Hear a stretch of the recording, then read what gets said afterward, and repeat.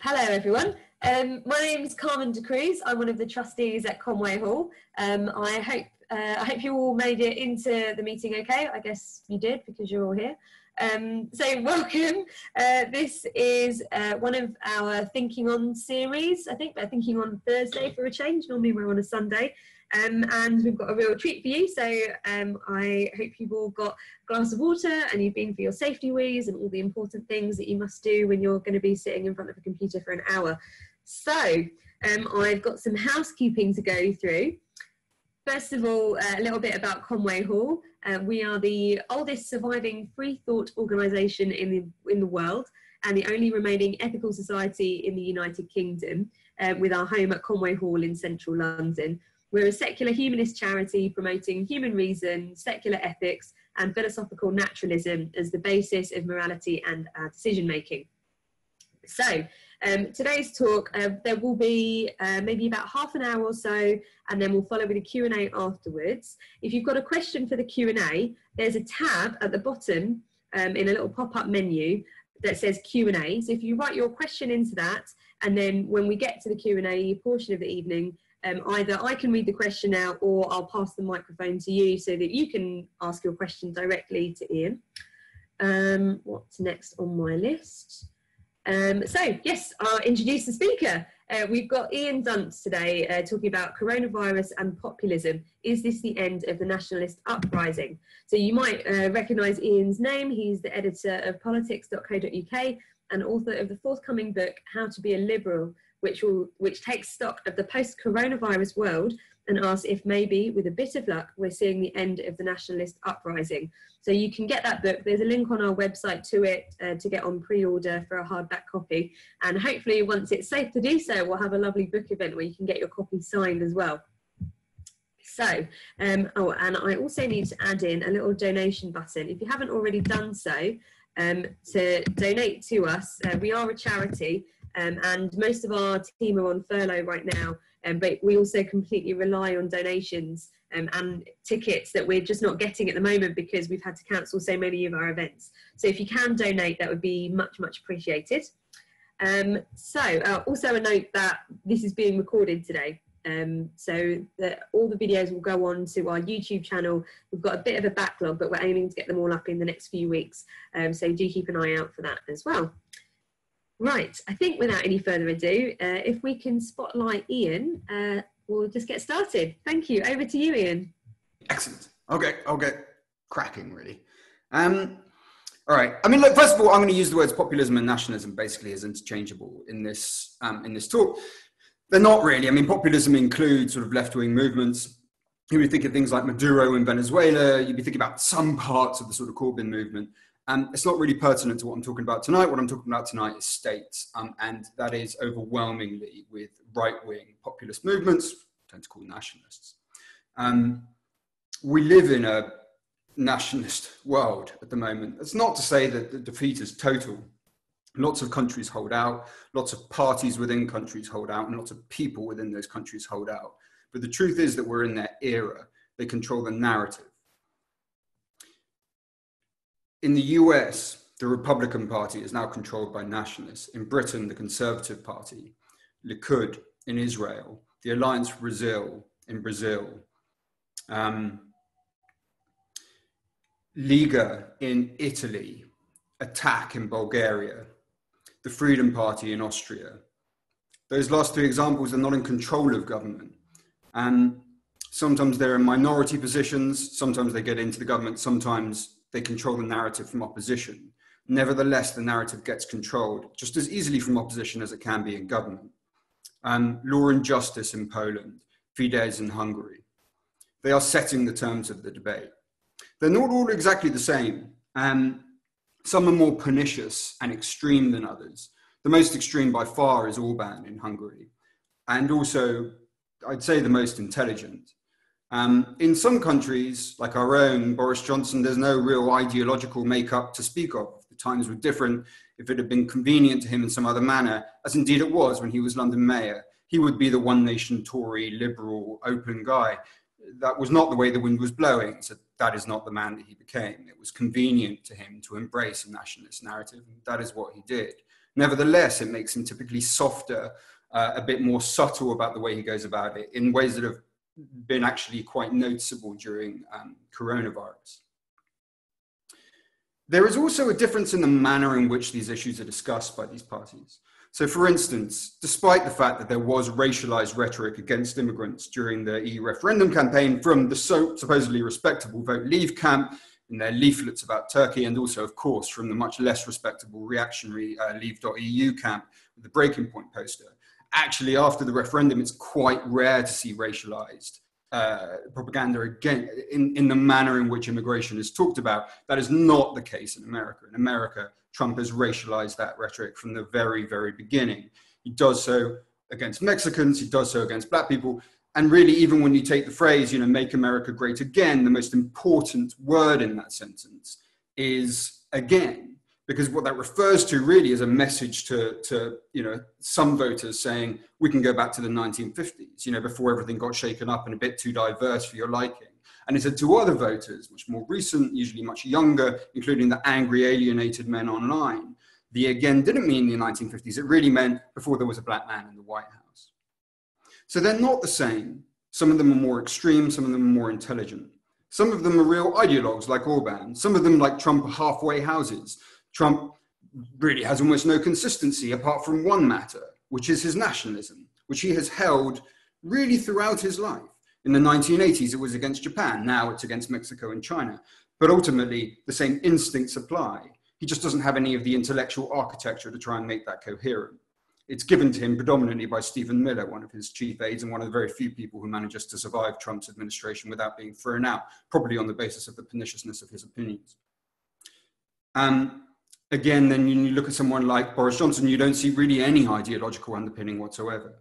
However, despite those differences, and those differences have shone out in the coronavirus debate, I mean, and including in the way that some countries have dealt with it rather well. I mean, you look at Hungary and Poland, have not had a terrible coronavirus period. Like most places in Eastern Europe and in Central Europe, they had an opportunity, for instance, because it came quite late in March, to shut down by the time that they'd seen things that were happening in other countries. They had a culture that was more amenable towards social control, at least more receptive to the idea that government would do it. So not all nationalists have been a complete disaster on this one front. However, there is one thing that they all have in common, which is when nationalism takes control, whether through media presentations or through government itself, it emits a series of lies. I'm going to talk about some of those lies now, not all of them. I'm going to talk about some of them. The first lie, and the most important lie, and the one that is present in every single nationalist country and every single populist movement, is the idea that there are two classes of people, the people and the elite, and that these two classes are in fundamental opposition to each other. Now, as a matter of fact, none of these classes exist. There is no one single elite. There are various centers of power in politics, in economics, in trade, in culture, in media. They sometimes go together and they sometimes pull apart. There is no one elite.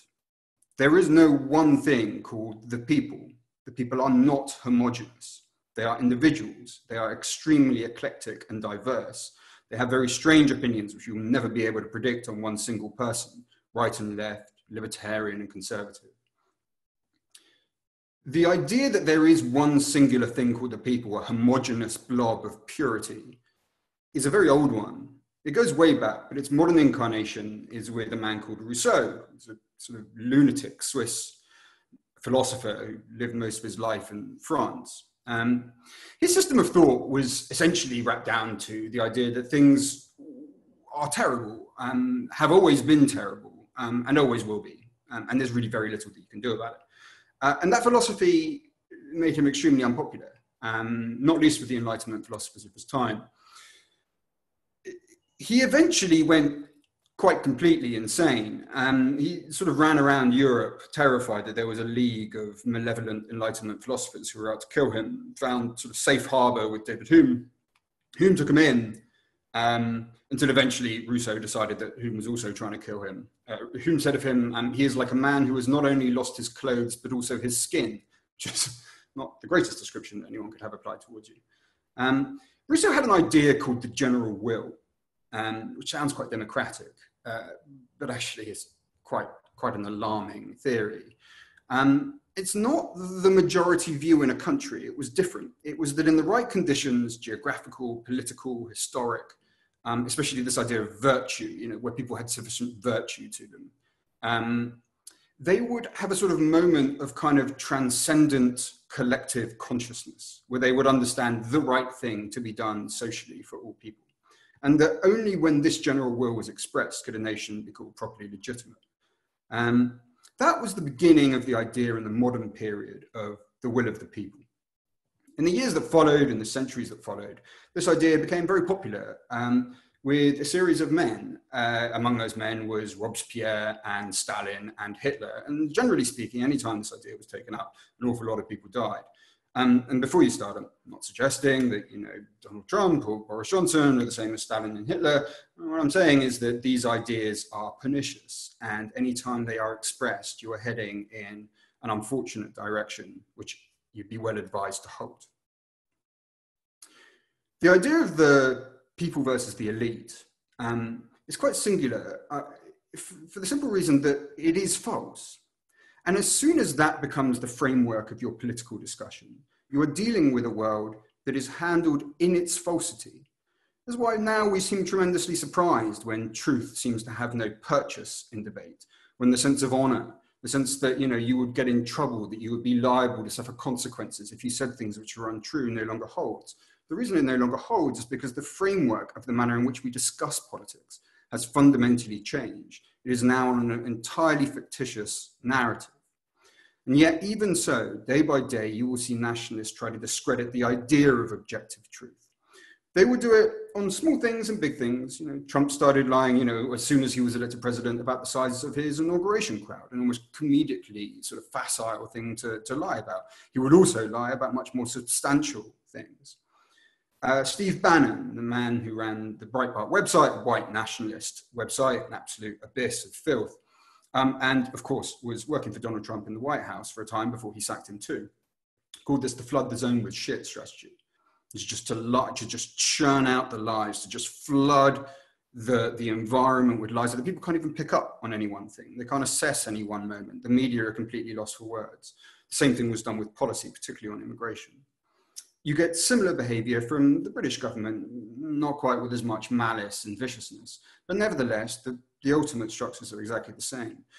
The end of the Brexit nightmare that engulfed us for all those years and continues to engulf us now in a slightly lesser form. Boris Johnson capitulated on a deal with the EU, which would have seen the UK's customs territory carved in two between Northern Ireland and the rest of the UK. For months afterwards, including during a general election campaign, that border simultaneously existed and did not exist. Now, for most members of the public, that was quite an esoteric sort of issue. They didn't really care. But what had happened is that the entire basis of Britain's trading life now existed in a world of half-truth. Not even really half-truth, two simultaneous sort of fictions. You could believe one or the other. The border existed and simultaneously didn't exist. The Brexit department believed that it existed. The Prime Minister insisted that it didn't. So falsehood just sort of engulfed us. In the background, there was then the second level of falsehood, an attack on objective truth, which took place through discrediting of independent agencies. In Britain, that process started predominantly, or at least found its most famous expression in Michael Gove's statement of "We've had enough of experts," in which he didn't just say the British public had had enough of experts. This is in 2016. He also said that experts were making money from telling people things that was objectively, empirically true, that they were essentially in a conspiracy against the people. In the US, that usually takes the form of a phrase called deep state. Deep state is basically the structure underneath that tries to lie to you by basically presenting objective truths.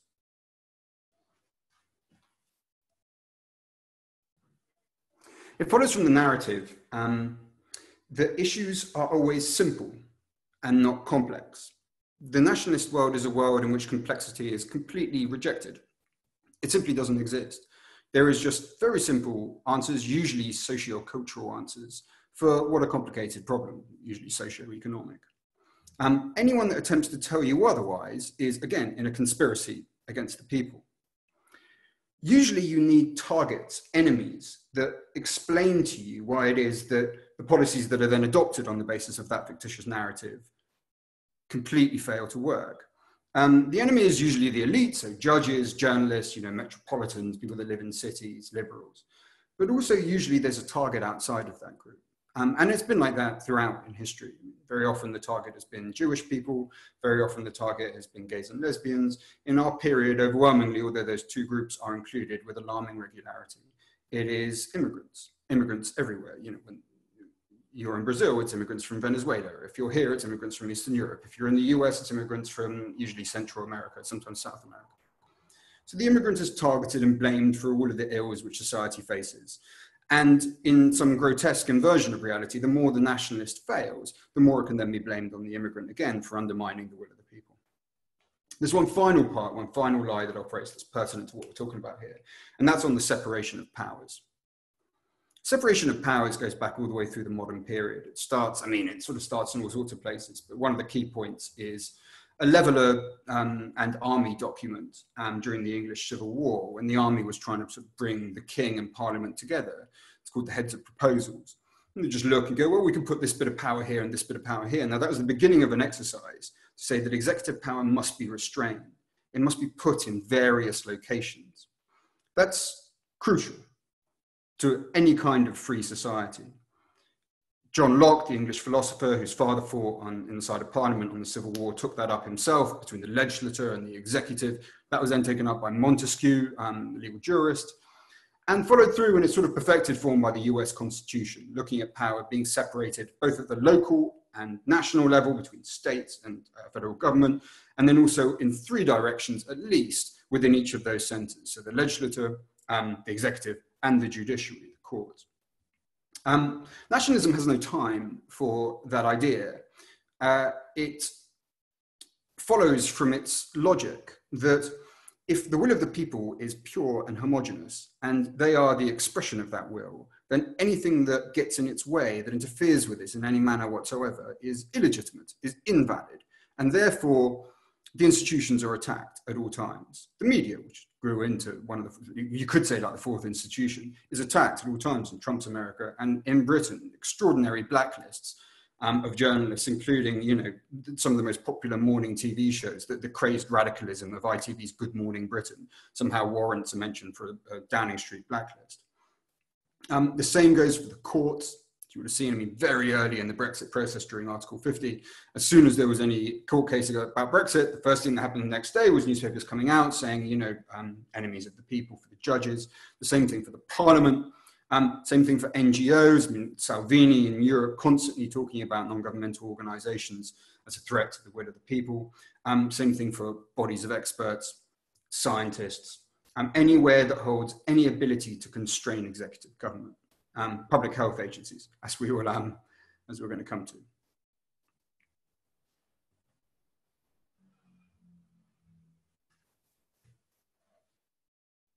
I'm doing okay for time. So, what happened when coronavirus hit the nationalist movement? The answer is bad things. I'm going to look at three examples. I'm going to look at Bolsonaro in Brazil, I'm going to look at Donald Trump in America, and I'm going to look at Johnson here.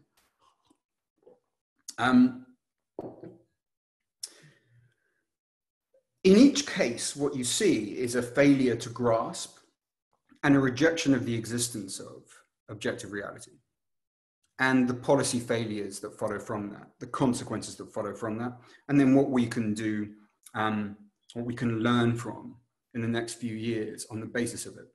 This is not a prediction. There's any number of ways in which this can go in a different direction to the manner in which I'm speaking. Predictions are for fools, especially right now. What it is just trying to highlight what works, what doesn't, where there are vulnerabilities, and what the last few months have demonstrated to us. Bolsonaro's approach towards coronavirus has been essentially to pretend it doesn't exist. He called it the little flu, and he said that these are all quotes, media fantasy, a media stunt, called it a myth. He attacked doctors for saying it was true. He attacked scientists for saying it was true. He attacked the media relentlessly for saying it was true. He described the masks with homophobic slurs that sort of roughly translates as they're for fairies, sort of suggesting it's not macho to wear a mask or even really to believe that coronavirus exists. He operates by having a tremendous arsenal of disinformation behind him. very often run by his two sons, by his business interests, which churns out this information about political opponents. It has done the same thing during this period. You will see Brazilian lawmakers, hundreds of thousands of followers, putting out information saying, well, look, these photos, these images you're seeing of these graves, these are all completely faked accounts. The entire thing is a media stunt. Bolsonaro himself, won't surprise you to learn, given the fact that he doesn't believe it's real, of course, caught coronavirus, the thing that he previously said did not exist. And is now, I think it was on the 7th of July, so just over a week ago, was on Facebook, taking a drug that's going to figure, unfortunately, sort of quite frequently in our discussion, hydrochloroquine, a name that I seem to find impossible to say, and I don't particularly want to learn. And took a video of himself taking it and saying, well, that's it, I already feel better. There were a couple of obstacles towards him pursuing this strategy. I mean, the first one is that Brazil has a national health service that's actually modeled on the NHS. It's called SUS. It's very good, actually, especially in Latin American terms. National health services, especially ones that are free at the point of use, are tremendously helpful during a pandemic, for some obvious reasons that I won't bother going into, but for some less obvious ones. The first one is if they're properly formed, they give you some kind of local flexibility, but also a national posture in which to sort of implement your health policies. The second, which applies especially to poor countries, but would apply anywhere, is that when you take away people's sense that they're going to have to pay, they're more likely to go to the hospital. So that way you're actually going to have a much better chance of seeing who's got the disease and being able to do whatever you need to do to isolate them if they do, or even to treat them. The health service was, of course, attacked. The first health minister who tried to sort of build private hospitals, tried to build emergency hospitals, was sacked. The second health minister came in. They lasted for 4 weeks before they also had to go. In both cases, because they were trying to do things, literally because they were trying to tackle the coronavirus. The third person that came in was a military general who had no experience of health matters. And his job was essentially to do nothing, which is precisely what he has done. Brazilians were then caught in a situation where you had the president saying that this thing didn't exist. All of these dead bodies were sort of fictitious. And local authorities. So there's 27 governors in Brazil who are desperately trying to do what they could in order to essentially act as the national government over their area. They have done what they can. 20 out of 27 of them have written a letter condemning Bolsonaro's approach to what has happened. The death toll in Brazil is currently 73,000 people. Trump, actually very similar. I mean, at various points seemed to suggest that the disease did not exist, that it was about to disappear. He said that the rates were falling when in fact they were rising or plateauing. He again went in for the drug hydrochloroquine. It's extraordinary that I can never say it. And in fact was quite aggressive when anyone stood up against him. His chief scientific advisors would basically stayed silent. Several parts of it, when one figure who had the lead in trying to provide a vaccine blocked efforts to promote it, they got rid of him. At another moment, Donald Trump suggested that you could use light or the injection of bleach in order to cure yourself from the disease. Again, because there's such a fear of being sacked, the moment that you say anything that goes against Donald Trump as chief scientific advisor, it stayed pretty much silent. The Center for Disease Control and Prevention, the CDC, in an extraordinary moment of institutional failure, put out this sort of cryptic tweet afterwards saying you should always follow the information on the label. You know, didn't have the confidence, didn't have the guts to just say, don't inject yourself with bleach, was too terrified of that. These were some of the lies which he told. More pernicious still, I think, was the attacks on institutions. Now that had started very early with Donald Trump. It started pretty much before he came in, when there was a sort of transitional phase between the Obama administration and the Trump administration. There was absolutely no interest at all in what any of the agencies or in any of the previous administration had to say, even on issues like terrorism, on financial regulation, and on disease control. So disease surveillance was mothballed, was pushed away. The figure who would have been the head of pandemic surveillance, sort of handling a pandemic if it hit America, which it later did, was gotten rid of as well. The CDC, there was an effort by the administration to strip it of its funding. That failed because of Congress, but they did take away from the public health surveillance. They basically gutted it, that element of it. And then Trump put one of his sort of loyalists in charge of it, a man called Robert Redfield. Robert Redfield is a sort of spectacular imbecile. Spent most of the 80s saying, you know, that the HIV was due as a result of immorality and going against God's will and all that sort of mumbo jumbo.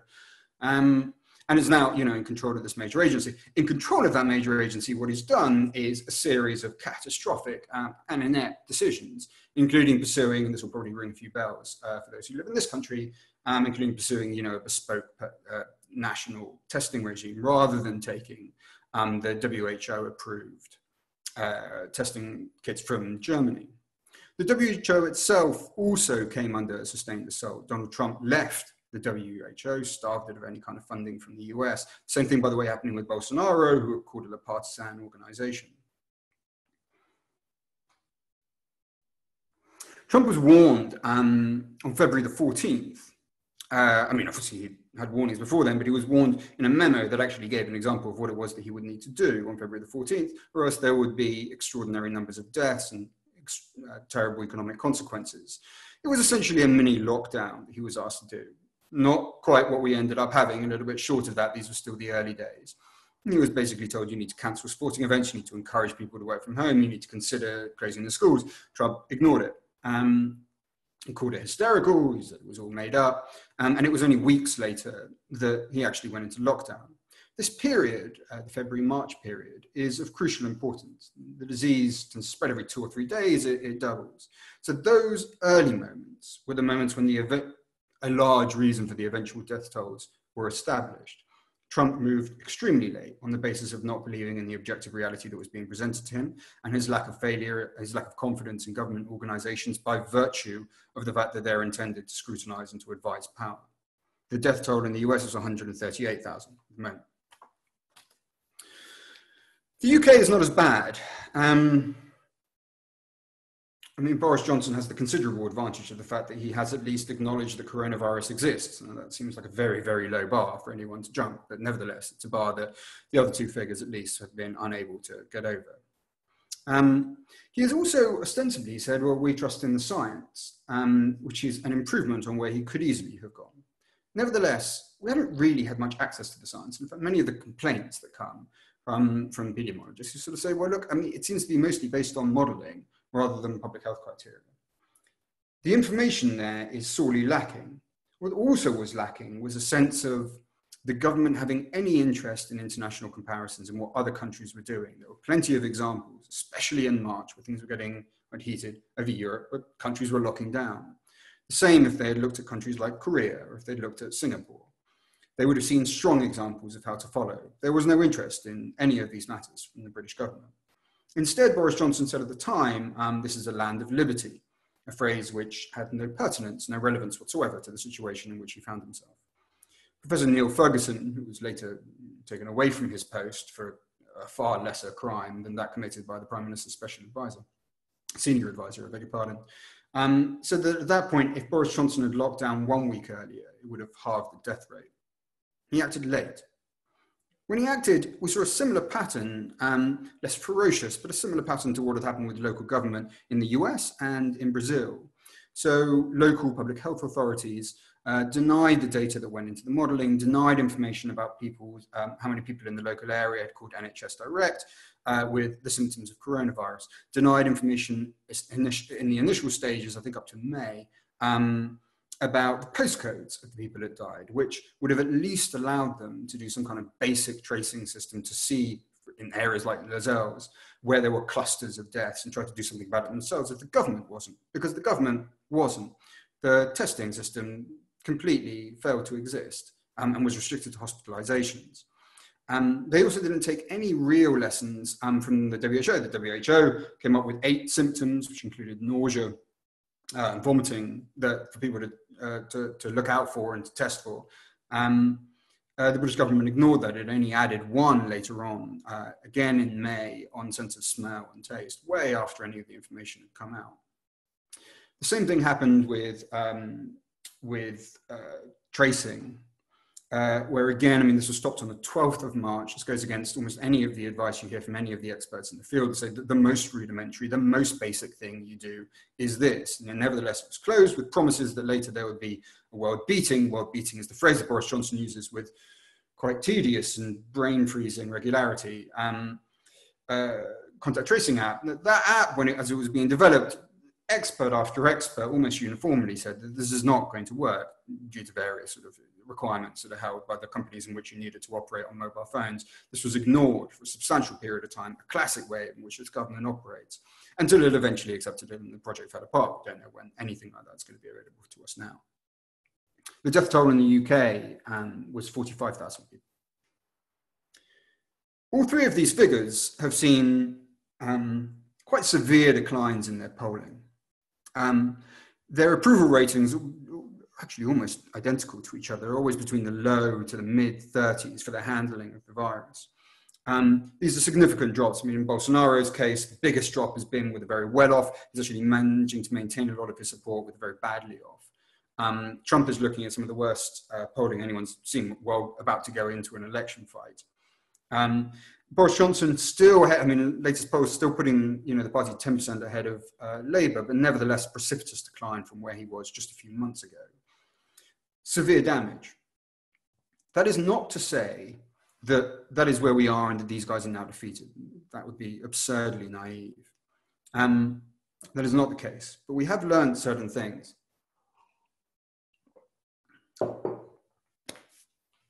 The chief thing that we've learned is about values. In 2016, when we got the sort of double punch of Brexit and Trump, a lot of people came up to say, well, you just need to give up on this stuff now. You've got to give up on the idea of objective truth. Like, perceptions are all that matter now. Control the perception is how to win. You've got to give up on this idea that the people in the elite is a fiction. You have to embrace it and represent yourself somehow by this different thing. Or worse, just accept the policy proposals, essentially go into a culture war with what is dispiritingly constantly referred to as the white working class, as if there are no non-white working class people. In fact, that is not the lesson to take from what has just happened to us. What has just happened is that in an event like this, objectivity matters. Objective fact and empirical reality matter. When it comes to people talking about their loved ones, when it comes to them being trapped at home for months on end, when it comes to them thinking that they might lose their jobs, suddenly objectivity is an incredibly important thing, and evidence and reason and scientific information become pertinent once more. We've seen the same with the attacks on minorities. Again, always in history, the minority changes. In our period, it's predominantly immigrants. And yet that is not how it's been for the last few weeks, for the last few months. Immigrants, these people that were constantly talked about as if they were a problem, as if there was something to be fixed, who were talked over rather than to, are now something else. They're now essential workers, essential to the country, essential to running society. Now that change did not happen out of nowhere. It didn't just happen because of coronavirus. That has been happening in a steady state in polling for some time, for over 10 years now, where immigration has been dropping in salience, it's falling from about the most important thing people cared about 2010, to now about 9th. And it's rising in popularity. The number of people who think that immigration has been good for this country was just 19% who believed that. Now, 10 years ago, it's now over half. Now, that process has been happening for some time. It didn't stop because of Brexit. It happened when we look at the evidence over and over because people heard the message. They heard the message that immigrants were good for this country. They heard the message that the things that the newspapers, the tabloids would say, especially right-wing tabloids, was nonsense because people stuck to their values and kept on saying what they knew to be the case, kept on making the case and refused to buckle when other people insisted that they should.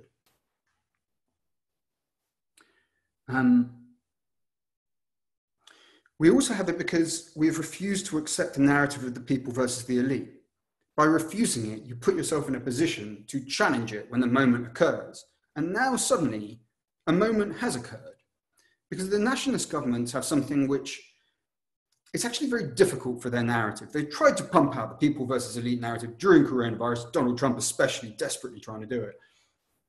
To some success over there, not that much, and certainly to no success over here. But it doesn't quite work, and the reason is simple and potentially devastating for the nationalist movement, which is they are now incumbents. They don't get to say that anymore. They are now in charge. This is on them. There is a certain kind of liberation and certain potential for victory that comes in defeat. The moment that you are so firmly out of power, as anyone who challenges this stuff has been out of power, realistically since 2016, arguably earlier than that, if you look at the sort of messaging around it before the hits really came in.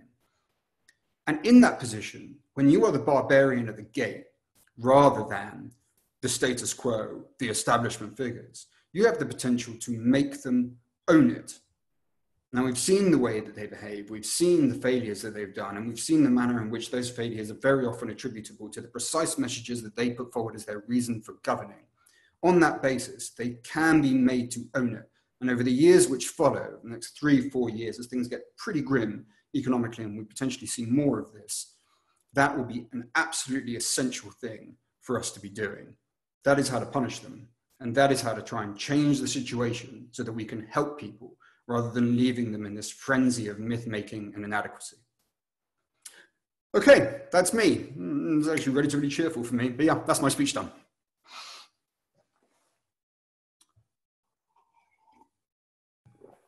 Hello, right, always unmute. I always miss that button.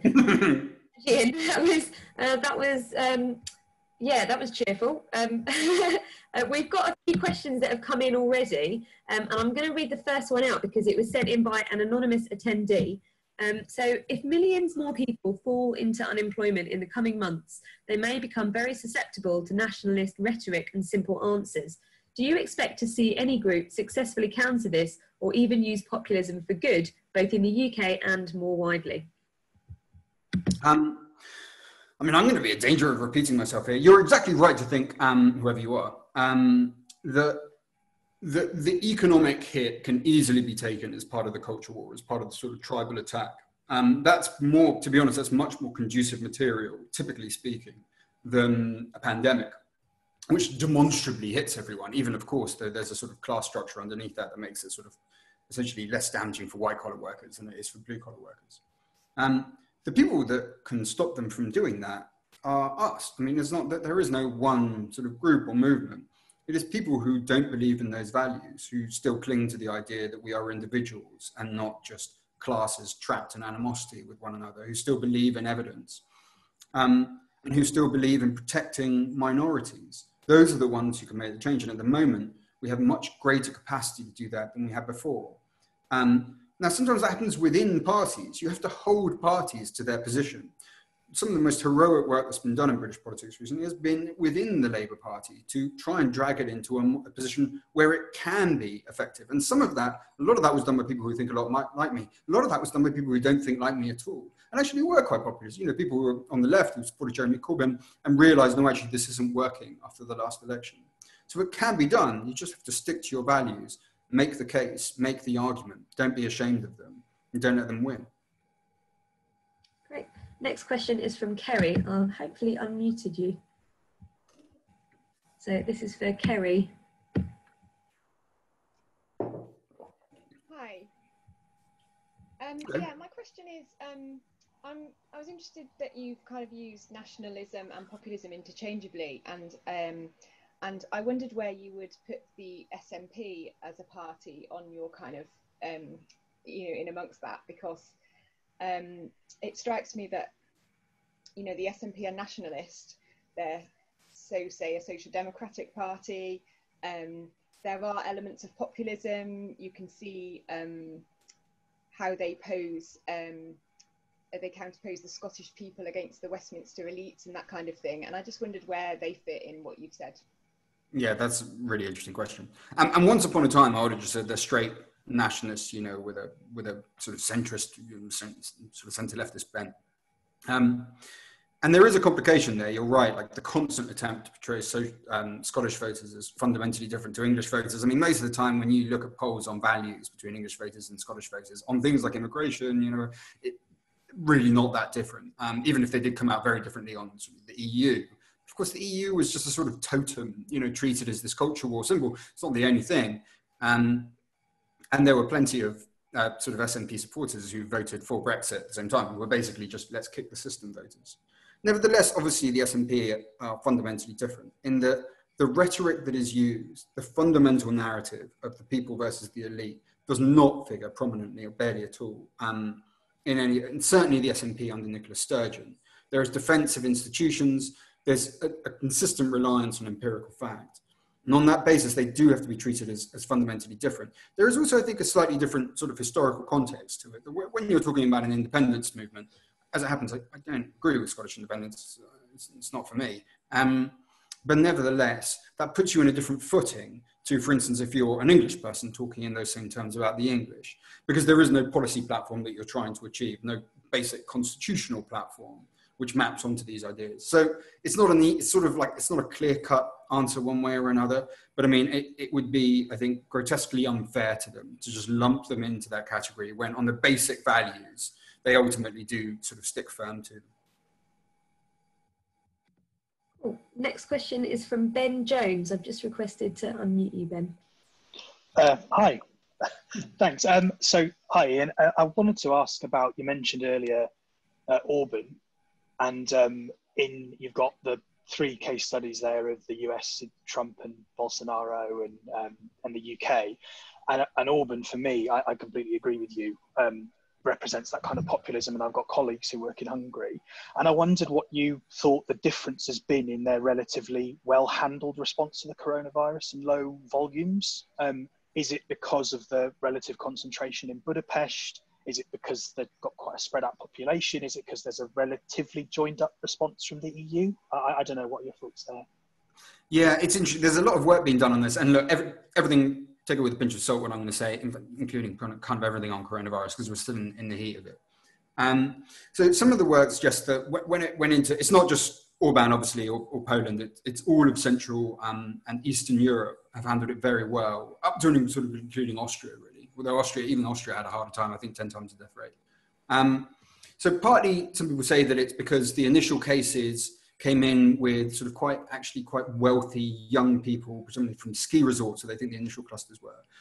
So there wasn't such an immediate effect because actually old people got it much later. Secondly, that it came in late and it reached them, literally reached them in March when we were all quite aware of it, and they'd already had 2 months to see an awful lot of stuff happening in Western Europe. Again, people talk quite a bit, it's a questionable presumption, but probably, you know, intuitively feels quite sound that there's less of a cultural hang-up about lockdown. I do want to say something different about Orban, though, because he's quite a complicated figure. He is quite prone to discard sort of elements of the populist regime when he thinks that it's a requirement. He's extremely canny. If you follow him in his various sort of legal fights with the EU, for instance, there was one moment where he basically purged the judiciary of senior judges who he thought might stand up to him. And when the EU, one of the very few moments the EU actually kicked back against him, of course, on age discrimination law, rather than the fact that he gutted his country and turned it into an authoritarian state, he managed to just move himself sideways and go, well, okay, we've offered them their jobs back, but we can't get rid of the guys who are there right now because that would go against employment contracts. So we've offered the senior judges their jobs back, don't worry. He offered them sort of positions in the provinces, which these guys, the most senior judges in the country, just simply weren't going to take. And of course, they didn't. He shows this constant canny ability, unlike someone like Donald Trump, unlike Bolsonaro, and actually unlike Johnson, who is profoundly inept in most of his policy decisions, to understand the situation legally and in terms of policy. So it's difficult to underestimate, his capacity to actually be quite intelligent and do the things that he thinks is required in order to pursue his agenda. So I wouldn't put it, there are the circumstances, certainly, the way in which he went was in line with lots of sort of other countries, the entirety of the region, but he probably does deserve some credit. And in fact, some of the people I know in Hungary and have been talking to who are not fans of Orban and whose life has been made massively worse because of him, do give him grudging credit for it. Thank you. Not at all. Oh, next we've got Venetia. Hi there. I'm interested in the seemingly contradictory role that the media play in all of this. You described that the media are attacked by nationalist ideologues, but could you then also explain a bit why then they support that same narrative? For example, the enemy of the people headline about Brexit. Yeah, because they're not just one thing. I mean, you know, because it isn't singular. And by the way, this has happened throughout sort of liberal history, really. I mean, like, you know, liberalism kind of starts with the pamphlet. You know, when you take the printing press in sort of the 1600s, which had previously been, you know, this piece of tech that basically been used to make huge books for the nobility. And suddenly someone comes along and goes, well, if we just take one piece of paper and fold it, and we can just then we can do that. We can sell that for the price of a beer. And we can get that out. And that's really how radical literature starts. And the pamphlet turns into the newspaper. I mean, and, you know, the media has been from the very beginning the information transfer system for radical ideas which challenge power and support the individual. Then by the time you get someone like John Stuart Mill, you know, in the Victorian period, they're like, well, newspapers are kind of turning everyone into a homogenous block. You know, they're compounding the sense of convention and of kind of intellectual obedience and of not thinking for yourself. So even from the very earliest days, we have that sense of like the media can play both roles because it's free. It's not like the other institutions. You know, we start talking about four institutions, you know, legislature, executive, judiciary, and the press. And it has no sort of organizational structure. It bounces around all over. It's like a sort of bag of cats. And so it can at the same time challenge power and at the same time, you know, support agendas.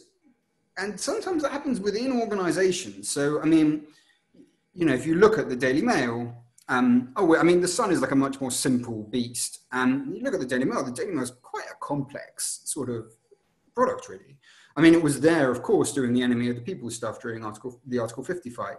And yet, when we got to the Cummings moment, I mean, the Cummings moment kind of typifying that way in which they had now become the incumbents, in which all the sort of attitudes that they had propounded outwards were now coming back and hitting them in the face. It was the Mail that was doing an awful lot of that running on the basis that it saw a sense of abject hypocrisy. So the thing is, there's no answer to that question because the media just isn't one thing. We talk about it in that way sometimes, in a way that's possibly not helpful because you have to talk about its general role. But in this and all things, it will keep on bouncing both ways. What's really telling, I think, at the moment is the way that the government keeps on cocking up its relationship with the media.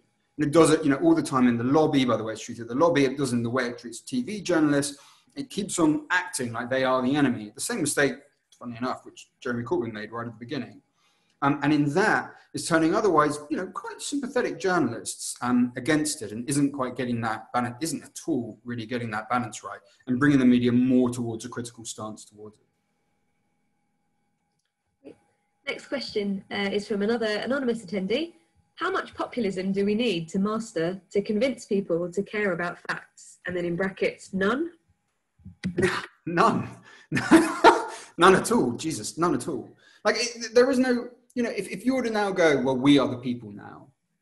But let me put this in a better way. Like, you know, when I use that word minority, right? Like, the minority that sort of gets tyrannized by the tyranny of the majority. That's not just ever one group, right? Like, you know, you could be targeted at one moment and then slink up into the majority and then be the minority all over again. The reason we don't use these terms is because it's not enough if we capture them. You know, it's not enough to just pretend that you're the people now, because eventually that'll get wielded against you once again. The reason that we use universal values of individual freedoms and of reason, of things that apply to all people, regardless of anything else about them, is because that is the way to make humanity as a whole more free, to improve the quality of their life for everyone. So we don't mimic, we do not accept the fundamentals of the narrative. And part of that is, you know, I mean, in sort of, look at political science, they often call this framing, right? Like the real victory of nationalism actually came a long time, like, you know, when you're getting into like the late 1990s, the early noughties, when, if you take the immigration debate, the frame was immigration is a problem. It's like, you know, for welfare, you never heard about, you know, the idea that welfare was actually there to protect people when they needed help, when they're out of a job. You heard a lot about that, you know, in the post-war period, you know, up until really sort of the Reaganite Thatcher revolution in the 70s. You'd hear quite a bit about that. Then you didn't hear it. It was benefits are a problem. You know, benefits suck away taxpayers' money. Immigrants are a problem. They got the frame. And then, you know, you get sort of nationalists go on TV, you get like a tough BBC journalist, you know, taking on Nigel Farage, taking on Marine Le Pen, and they're like, well, look, I asked them all of the tough questions. You're like, yeah, but the thing is, you accept the frame of the discussion. You fundamentally have accepted the values. And once you do that, you keep on getting answers that you don't want, because you've already accepted the starting assumptions of what you're dealing with. We do not accept those starting assumptions. Like, there's no amount of populism that will ever work in our direction. And even if it did, we'd still get our asses handed to us in the end anyway. Thank you. Next question is from Ruth. Hi there, thanks for the talk. It's really interesting. This might be a simple question. Why is it that populist or nationalist leaders are so hell-bent on denying that COVID existed? No, I don't think it's simple at all. And so, you know, again, like, they're all different, right? But a lot of them have drunk the Kool-Aid. Like, a lot of them are actually properly either dumb or mad. And Bolsonaro and Trump, I would say, both fit into that category. So they are conspiracy theorists. So I actually, when they say deep state, you know, instead of, you know, restraining executive power, I do believe that they believe it. And so when it comes along that someone comes up with something complex that looks like it's against their interest, of course, no leader wants coronavirus. I mean, of course, nobody wants coronavirus. And I'm sure opposition leaders went out there, you know, rubbing their hands with glee, thinking this will work out well for my political prospects. But a guy who's, especially when you're about to go into an election like Donald Trump is, you really don't want it, because you know it's going to smash the economy. So you're being presented with something that is complicated, that is coming from a group that you think of as your natural enemies, you know, the deep state, or, you know, whatever you want to call a public health agency or a pandemic surveillance office.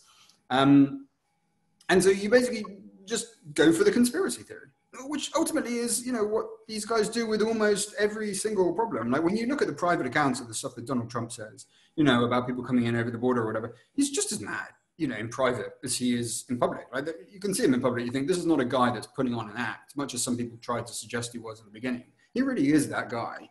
And pretty much the same with Bolsonaro.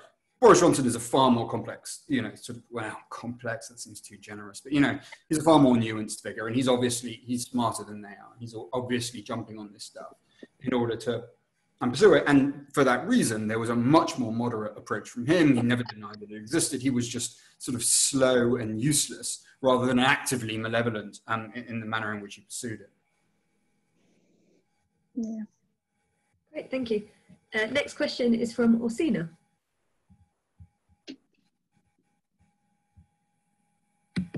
Hi, Ian. Thanks for your lecture tonight.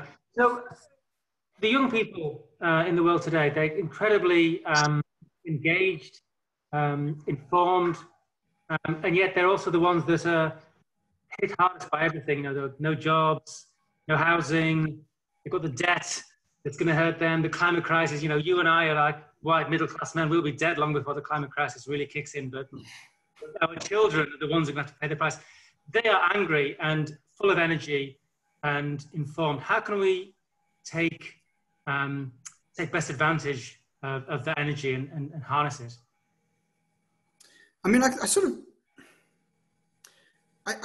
like I see it happening all the time. I feel like the edges of things, when we look at something like Extinction Rebellion and we look at something like Black Lives Matter, are talked about mostly in our values.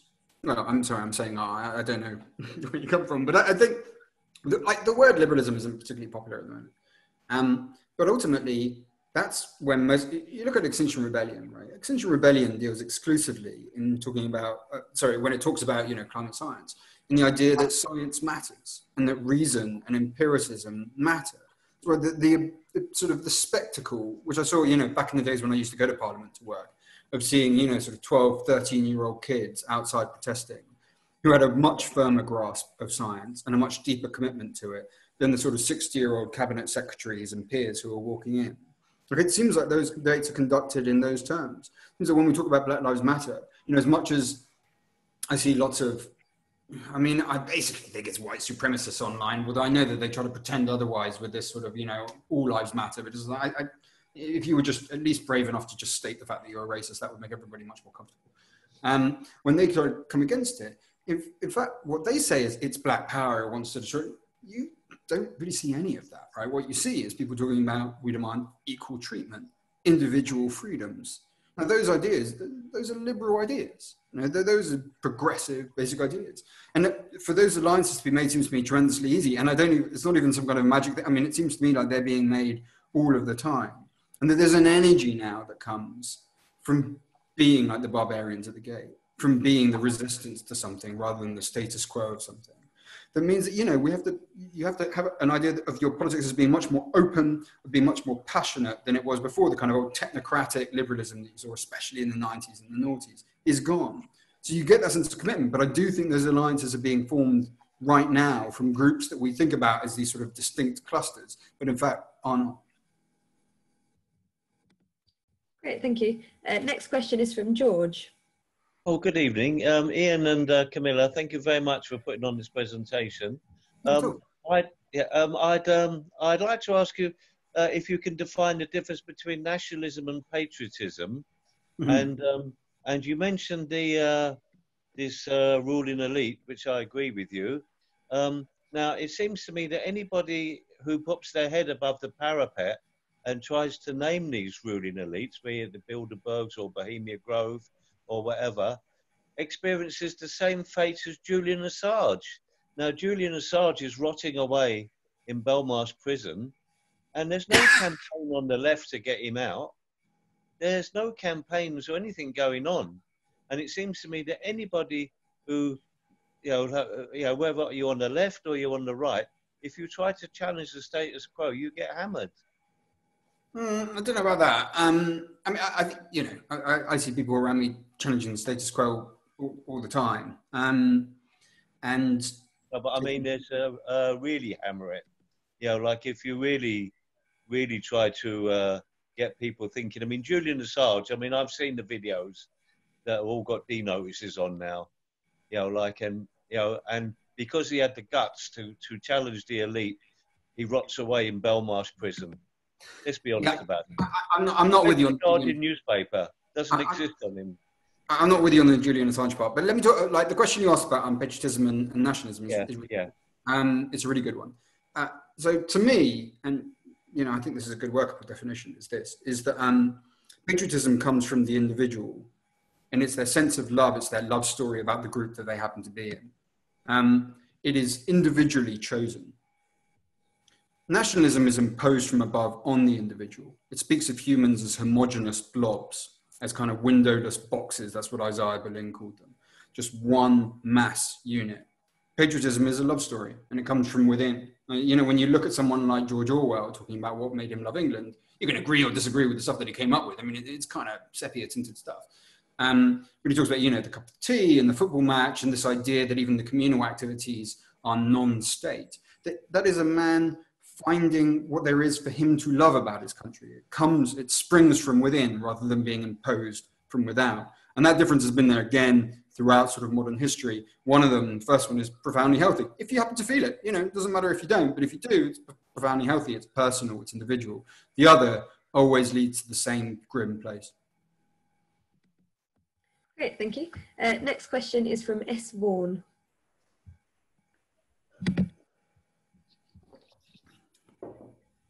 Oh, hi. Well, in the US, the polarization of the public sphere is very intense. And worse than that, it's also armed. Trump has encouraged armed resistance to his delusionary and dangerous views, meaning the importance for us to speak up and to repeat objective truths has become potentially a violent experience, discouraging speaking up and truth speaking by people and experts in media. How would you say this is different and can be better combated than what's going on in the UK?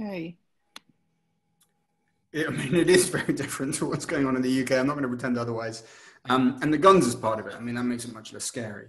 I think there's also a part of it, which is the lack of a racial element and the lack of a racial history there. The thing, you know, it's well-trodden ground. But like ultimately, it still defines almost everything you see in American politics, is that race is part of it from slavery onwards. And that is something that Britain doesn't have. It's not like Britain isn't racist. Of course it is. It has those problems, but it doesn't have the same deeply entrenched sort of foundation in the manner in which the country talks about almost any issue. There's also, I think, that the sort of leveling influence of the BBC by having at least a space, a major space, especially when you take in local radio, local BBC radio, which is listened to an awful lot in this country and trusted actually quite highly, but people don't really mention very much. it provides some sort of corrective to the kind of frenzied culture war hatred that you get from Fox News. I mean, Fox News were the guys that put it in Donald Trump's head to try all sorts of different drugs to tackle coronavirus. So the differences are huge. And I won't pretend otherwise that, you know, it's more difficult for the US. The US has one advantage, which is that I know getting rid of Trump doesn't fix everything, but it does take care of the immediate problem. Whereas the changes that Britain is making to its society through Brexit are structural, generational changes that will make, you know, already poor people even poorer and therefore potentially more susceptible to these kinds of narratives. Thank you. Next question is from an anonymous attendee that starts out, happy for you to read this out. Thanks, Ian, for the comments you've made. Whilst in the countries you've mentioned, the nationalists have control of levers of governmental power, largely due to specific electoral systems, in terms of popular support, there's a stubborn 50% of the population that don't support the governing party. What are the implications of this for combating nationalists in power? Yeah, well, and that percentage is getting sort of bigger all the time, right? The people that don't support these guys. I mean, you look honestly at the polling, case after case, and a lot of that is basically the incumbency. It's incumbency during a crisis. You start by getting a spike of support. Boris Johnson got it, you know, Donald Trump got it, sort of liberal leaders like Macron, to a more limited extent, got it. And then there was precipitous decline. Again, the same for someone like Macron. It's not just the nationalists that experience this. But because they've made such a big zero of it, it's more pulverizing for them. And of course, because the narrative is the people versus the elite, they are more susceptible to the damage when you see them become so profoundly unpopular. So look, I mean, that movement is happening now, and it's up to us to make sure that it continues. Thank you. Next question is from Evan.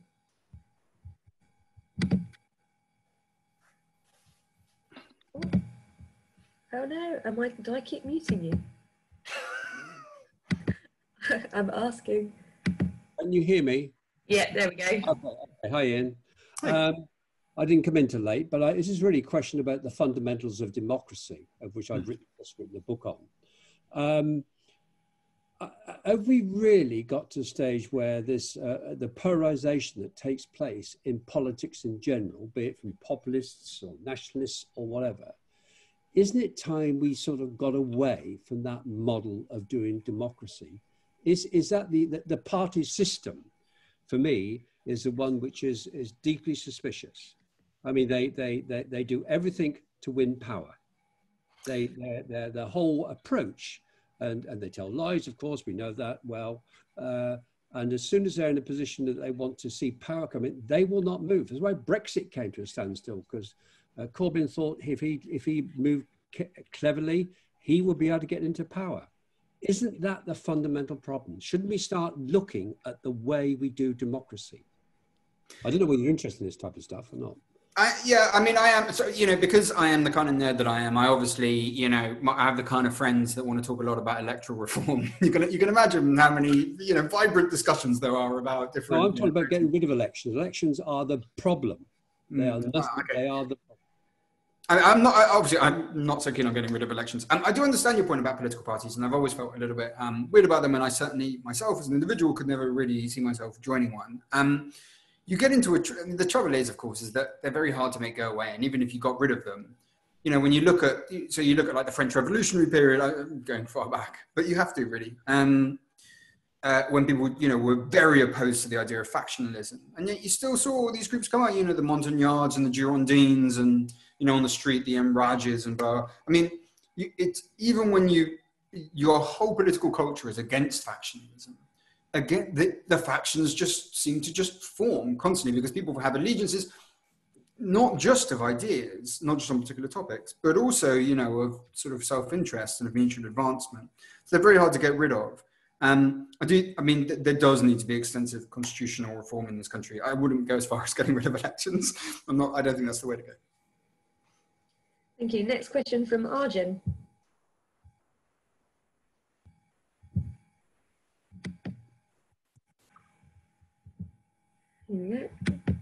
Hello. One of the features I see of populism is a winner-takes-all approach to politics. Is it actually worthwhile, as a liberal, to try to seek an agreement with politicians and people who have that attitude?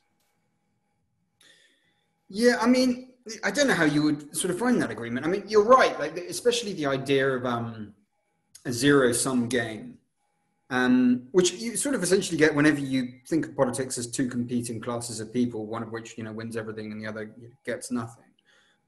Rather than the liberal democratic approach, which is always that, people have competing interests, they have competing rights, and you need to balance it, and not everyone's ever going to be fully happy, and you've got to come up with all this pedestrian, day-by-day, case-by-case policy making. I mean, no one likes that. It's really boring, and it doesn't offer this great, glorious future for, your tribe. But it works, and it improves people's lives, and it makes them more free and wealthier and happier. So that's the way that we have to pursue it.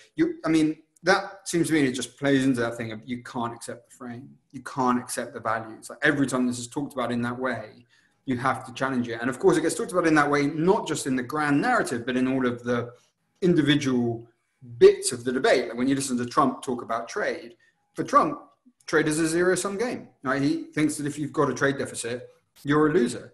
Rather than the fact that it's actually like, well, you just want to buy more stuff from this guy. It's not such a bad world to be in where you can buy lots of electronic products from China. That's quite nice. So again, you see that permeating everything. You're entirely right to sort of single it out. But in each moment, you have to challenge that idea within the minutiae of what you're discussing and within the broader narrative of what you're discussing. Great, thank you. Next we have Liz. Asked to unmute. I feel like as soon as I press the unmute button, they are doing it at the same time. Liz, are you there? Can you hear me? Yay! I was just grabbing some cheese. Very sensible. Thank you both very much for an incredible evening. I was just going to ask, given that, Ian, you sort of have alluded to the fact that we are in a situation where objective reality and nuance have kind of gone the way of the dodo. Do you see us being able to move back to a situation where these things actually do matter in politics, and if so, how and when? And in particular, do you see the whole rise of whatever you want to call them, deep fakes, and the use of AI to produce fake news that's ever more convincing being relevant? Yeah. So, looking at that, that's like the hardest battle, right, is the technological battle, which is, this is not all just about ideology. It's not even just about economics. It's not about identity. It's also the technological battle that we face. And that comes in a variety of forms. One of them is when you get pernicious state actors like Russia. Russia's role in lots of things is overstated. And it was sort of a crutch, I think, for a lot of, especially Remainers afterwards, to go, wow, it would have turned out differently if it wasn't for Putin. I don't think that's really the case. But nevertheless, the disinformation campaign from Russia, it had always had two things on it, whether it was in the Ukraine or whether it was in Britain or whether it was in the US, which was in order to say, well, we're going to get our narrative across on this one matter, but also more importantly, we're going to take away your ability to ever really know if something's true. And as you're pointing out, it's stuff like deepfakes, that problem will get worse. There's also the issue of our own emotional reaction to things, right? Like online, on social media, every day. Most people now, most Americans getting their news through Facebook. When you look at the fake news that was spread by Bolsonaro about coronavirus, most of that was translated through WhatsApp groups. And that requires talking to people about their own behavior online. And this is like the hardest part, and the part that is probably most difficult to fix, is that you have to have a space inside you that is quiet and contemplative. It's not like we all have to be Zen masters, but we have to have a bit of us that isn't instantly affected by tribalism and emotion online. Now, the algorithms on social media respond most effectively to tribalism and emotion. That's what gets the most shares, that's what gets the most likes. And it is essentially a hack of the lowest part of the human brain. The need for variable rewards, the need for, to be seen as virtuous by your own group. In all of these cases, we need to find a way of learning how to assess information, of learning how to keep part of us that is individual, that is autonomous, in a space that is essentially designed just to secure your attention by using the most base elements of the brain. And I'm not going to pretend I have easy answers for that, because the only real answer is just to try and educate people about how to do that, about the need, the moral need, but also like the personal need to do that stuff and to behave that way yourself online, to create social norms around it. That is like a it's a long-term project, I accept, but there are, you know, and I don't know of any other answers. Thank you. So the next couple of questions are from anonymous attendees. What do you think a harsh second wave would do to the populistic hold by the Tories in this country? Yeah, it's going to make it much harder for them, and it's going to make it much harder depending on what happens in other countries. And the worst situation for them is, you know, if Brits are stuck at home while watching, you know, news footage of other countries, you know, being able to go to restaurants and go back to cinemas and blah, blah, which you were starting to get at the end of, you know, the last wave, where you're seeing countries like New Zealand, and, you know, being able to open up, and we were still stuck inside. So, of course, you know, from this point on, the longer it goes on for, the more economic damage, the more effect on our social lives, the worse it's going to get for the government. It's not like, you know, this is a good thing to happen. You do not want this to happen, especially, you know, if we have to go through 6 months of it, that's going to be very, very grim indeed. But I think the fundamental political reality right now is the moment that they had support electorally is now seriously damaged. You have a narrative in the form of Dominic Cummings of one rule for them, another rule for us, which is profoundly toxic to the kind of government they're trying to run, which is based on inverting that against other people. So essentially the next few years are going to be decisive, and there's plenty of opportunities there to make them own the things that they are doing, as long as we go about it in the right way. Great, thank you. Next question. Hi Ian, thanks for such an enlightening talk. What do you think are the most effective ways to resist populism? Okay, so I mean, like there's like various levels for this. I mean, the first one is actually within organizations. So the organizations are part of the fight at all times. And one of the most obvious is political parties, by getting inside them and trying to agitate for the manner in which they approach things. You know, and that, by the way, includes the Conservative Party, right, which has purged it's sort of one nation, it's moderates, and yet there are plenty of sort of liberal-minded people who are, you know, quite right-wing economically, who they're not going to want to go into Labour, and you never know which way the Lib Dems are going to fall. I mean, if the Lib Dems fall in their orange book way, then maybe they'll be comfortable there. But if they fall, you know, for instance, under Leyla Moran, in a more left-wing position, most Conservatives wouldn't. So for whatever the fight against populism operates independently of where you are on the left-right spectrum. You know, you have a responsibility to keep your house in order. If you happen to be on the right, if you happen to be on the left, that's the house you keep in order. Everyone is susceptible to this stuff. The same goes for organizations campaigning, you know, for free speech, you know, against detention centers, you know, or on things like drug reform, you know, on much broader sort of liberal issues. And then the part that's most important is, again, you know, you as an individual, of you in each conversation refusing to accept those ideas, of not being cowed down and being told that you're not part of the people, you don't understand your own country, and, you know, you're just like an elitist. When in fact the people that get punished for this are always the most marginalized, the most vulnerable, that constantly get it in the net, you know, that are drowning in the med, that are caught up in the hostile environment, that are separated from their kids in Trump's detention centers. Those are the guys that get punished. So every time you're told, you know, you're just part of the elite, you just think, like, well, no, I know that I stand up for the most vulnerable. So to keep that commitment and that confidence about yourself when you argue for these issues, ultimately that's it. You can work in the organizations and you kind of must, that's the way it works. But the fire of it, that comes from each conversation you have in the office, you know, at the dinner table, in the pub. I mean, you know, in the days when we actually used to go to any of these places online, but that's where it comes from the individual. Great, thank you. Next question, also from an anonymous attendee. Given that Johnson is an opportunist, why do you think he has so far kept Cummings on as his advisor, given how much damage he has already caused to Johnson's opinion poll ratings? Yeah, because he's completely dependent on him. So, I mean, he saw him, and he would have obviously come across him when he was working for Michael Gove at the Department of Education, where he was already completely mad. And then saw him during the Vote Leave campaign. And, you know, during the Vote Leave campaign, he hugely impressed him. Like, you know, this is a guy who was using the data, who he thought had a sense of this intuitive sense of, you know, how the public were going.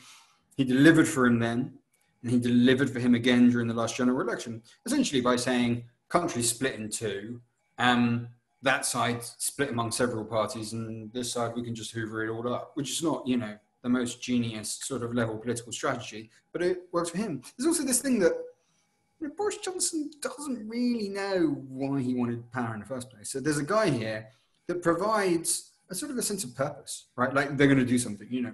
Apparently that thing is reform the civil service in a way that they can't quite specify. And apparently that's some kind of great mythical destiny that they have. Nevertheless, at least there's a narrative there, a thing that they want to do, a purpose for what is being done. So on both tactics and on the broader sort of, you know, watercolor paint of how they want to proceed, he provides him, you know, with success and with a sense of objectives. And for that reason, he will cling to him until the very end, like the very, very bitter end. Right, he's a bit like a nanny in that respect. Your nannies are more loyal, clearly. Next from Bemi, who might have a couple of questions, I think. All right, hello, can you hear me? Hey, yeah. Okay, I've got two questions. So just firstly, during the Brexit debate, we saw this divide between EU and non-EU citizens. So, and I felt that sometimes it seemed like in some cases, EU citizens were seen as the more deserving citizens. So for example, EU citizens were seen as more as a net contributors to the system, or more migration came from the non-EU citizens. And I just think that kind of damaged the whole Remain liberal cause. And I think if we really want to progress a liberal cause, then I think there needs to be a bit more solidarity amongst that. There just seems to be this segregation. Okay. Mate, sorry, I'm sorry to interrupt. Do you mean between EU citizens and other immigrants? Yes. I've got you. Yeah. I mean, I'm sure you can tell from my accent that I'm non-EU, but I just noticed this kind of divide, which I think was quite damaging, and it was quite offensive in some ways. And I am sympathetic to Remain because I voted Remain, obviously, but it just seems like there wasn't that kind of togetherness between EU and non-EU citizens. There needed to be some sort of solidarity, but there was this split. And my question is, how do we push back against that? Because that undermines the liberal cause, in my opinion. Yeah, it's a really good question. And you're right that because, you know, it's wrapped up in a bunch of stuff, right? It's also wrapped up in ideas of race. It's also wrapped up in ideas that there is typically an economic divide. It's modest, but it is there. That economically speaking, EU migrants were generally more advantageous to the economy than non-EU migrants. That's from a UCL study. I mean, it's like a few billion. You know, it's not nothing, but it's not a lot. And I think there was okay. Now let me put it this way. In the immigration debate, which I've been doing now for like 10 years, there's always this kind of struggle between an ideal and an immediate practicality of a debate. And the ideal is, you know, you want all immigrants treated decently. The immediate practicality is that you'll usually get a more successful strategy with the media by doing basically the good immigrant thing. Right, like, you know, this immigrant was a translator in Afghanistan, you know, so they run, and, you know, this immigrant works in a hospital, you know, so apparently he owns it rather than, you know, someone that, you know, works in a corner shop. And the reality is, I think going on either side of that is damaging. Like if that's all you do, the good immigrant stuff, then you just corrode any kind of value at the heart of your campaign. But if you refuse to do any of it, you lose individual debates, right? So you can't help Syrian refugees, like as we did after the 2015, I think it was 2015, yeah. And you probably get the same, I mean, you have the same concerns now with, in a different way than we had during the EU result, when we talk about sort of essential workers. Well, you know, the question is, well, why should an immigrant have to be an essential worker in order for you to admire them? But of course, if you don't use that terminology, you're losing an opening to make people realize that immigrants as a whole are not something that damages your society, they're someone that enriches it. So I kind of think like it's always really important to have people asking the question that you're asking right now and keeping people aware of it, but also to try and make sure that in each case you're thinking to yourself, what can be gained here? How am I speaking about things so that we're both like pragmatic and idealistic at the same time in the way that we fight for immigration? I know that's not a very satisfying answer. I hope it's okay. Thank you. There is another question from Bemi as well that you didn't ask, but it's a really good question. I'm trying to unmute you. Hold on. There we go. I promise I know how to use Zoom.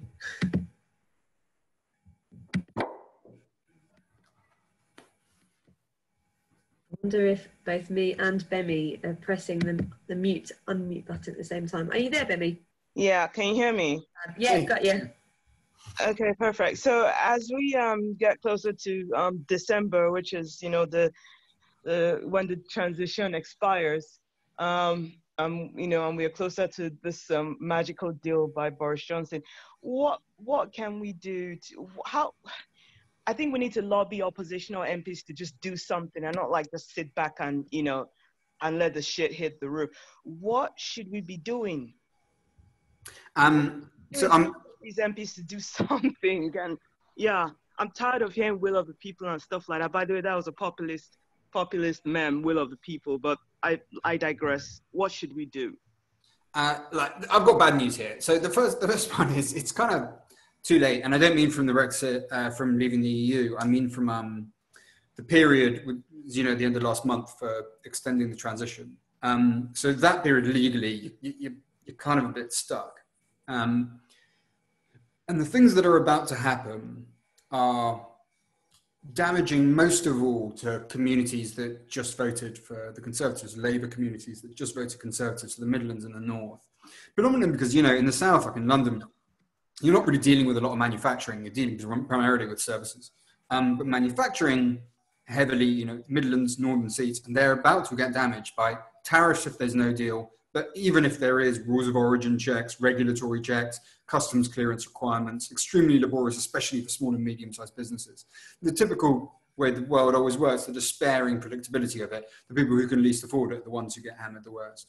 So what we can do now, and it's all we can do now, because let's not pretend we've got executive power, and let's not pretend that, I have to say, I think much would be accomplished by having, you know, Keir Starmer or Remainers say, definitely get a deal, because you know, the first thing they want to do is the exact opposite of what you're saying, is just to make sure that people understand what is happening and why, that it's a result of the deal that they are doing, that it's a result of how they've approached this thing, that these consequences are spilling out.